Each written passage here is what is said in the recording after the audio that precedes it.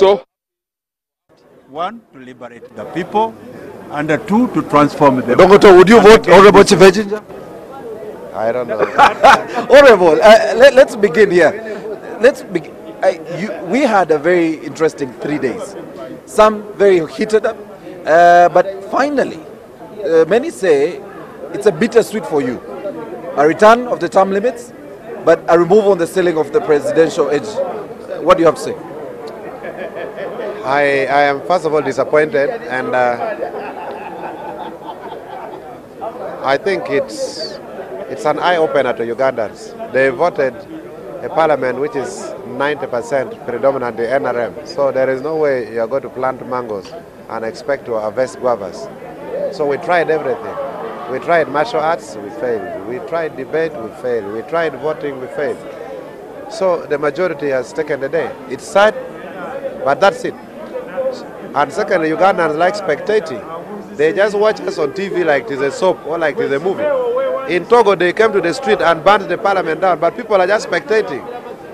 So I think where we've reached, we just needed 145 MPs. Only 145 to deny President Museveni, but we've failed to get it. Isn't this an opportunity for you to go back to the grassroots and build structures to be able to get the numbers in the next house? This thing came by gun. It is very unlikely it can live by ballot. The term limit. It's a scenario. The term limit inclusion.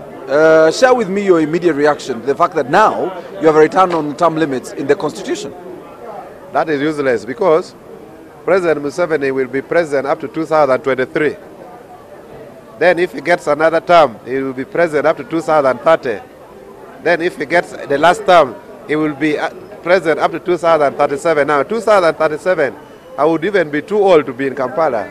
You could be still available to run for office and probably run for office of the president. But by 2037, I will be about 56 years. So I think we have been duped. The term limit is not going to serve any purpose. President Museveni is most likely going to be president until he dies. Your colleagues seem to be excited that at least the term limits have returned to the constitution. It's like removing money from one pocket and putting in the other. It still belongs to the same person. You cannot be excited for restoration of term limits.